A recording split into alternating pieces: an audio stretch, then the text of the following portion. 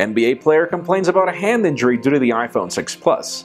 Samsung predicts quarterly losses even with the success of the Galaxy S6. And Sony doesn't seem interested in selling its Xperia lineup. I'm Jaime Rivera, and boy am I happy that I won't be the laughing stock of the NBA. This is Pocketnow Daily.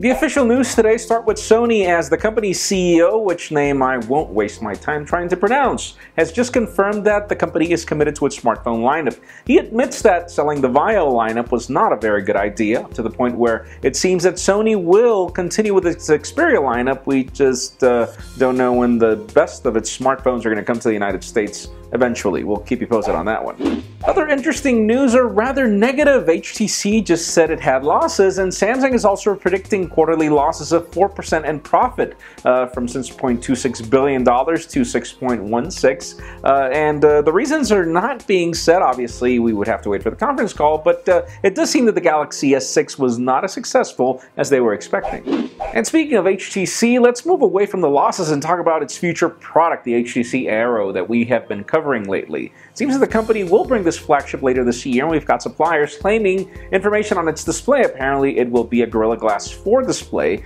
Quad HD in resolution, and apparently it will be 2.5D glass, something we've seen with the iPhone 6, and we've also seen with other products like the Oppo R7 indeed. It would be cool to see these products or additions to the spec sheet of this device. Let's just see if it happens for IFA.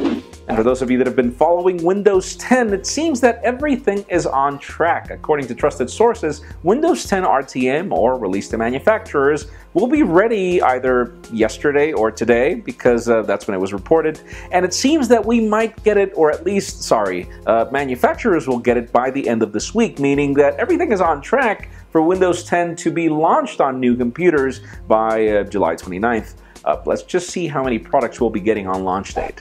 And finally, for the hilarious news of the day, and I'm sure you've just noticed that it took me a couple of takes to record this, it seems that NBA star from the San Antonio Spurs, Matt Boner, and I hope I got his name right, is apparently complaining of tennis elbow due to none other than the iPhone 6 Plus. According to him, the phone is so big that he's having trouble stretching his fingers, and that caused him to have tennis elbow issues, and that caused him to have a very bad season injury.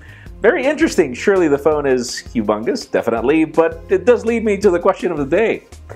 Do you feel that the iPhone 6 Plus is too big, too large? I mean, do you think that Apple should tone down its bezels or something? In my case, I do agree. This is definitely a large phone, but hey, at least I'm not in the NBA and I don't have any injuries yet. Leave us a comment down below. What is your case? Friends, you know the drill. If you want to get the news earlier before this video is filmed, make sure you follow us on Pocketnow.com and subscribe to our YouTube channel as well. You can follow me on Twitter, Jaime_Rivera. Please give this video a thumbs up if you like what you saw. I am Jaime Rivera. Thank you very much for watching. We'll see you tomorrow.